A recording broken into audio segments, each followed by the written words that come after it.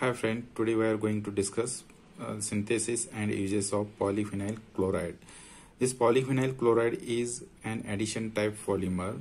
Here monomer used are vinyl chloride, which is prepared by cracking of ethylene dichloride in vapor phase or reacting acetylene with hydrogen chloride in presence of catalyst. Means here vinyl chlorides are prepared by cracking of ethylene dichloride, means CH2Cl, and here CH2Cl, and when it is cracking at very high temperature and pressure, we can obtain here CH2 double bond CHCl, and here HCl is removed. Means here one hydrogen from this CH2 and Cl from this CH2 combines to remove HCl, and here formation of vinyl chloride can be takes place.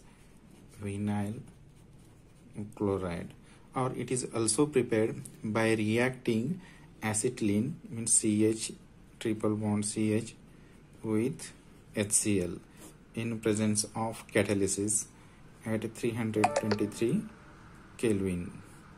In presence of catalyst, and here we can get CH2 double bond CHCl. This is also vinyl chloride.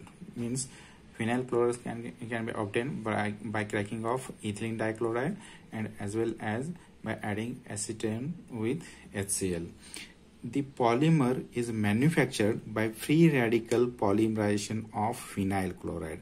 Means this vinyl chloride undergoes free radical addition polymerization to give polyvinyl chloride at high pressure in presence of suitable catalysis. Means when here n number of CH2 double bond CHCl, means vinyl chloride undergoes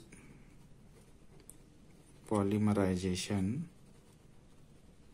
then we can obtain here CH2 CHCl and here N, and this is called as PVC. PVC means polyvinyl chloride. This is a simple method for the preparation of polyvinyl chloride, and this PVC is either linear or slightly branched. It is insoluble in alcohols but dissolves in ketone and chlorinated hydrocarbons.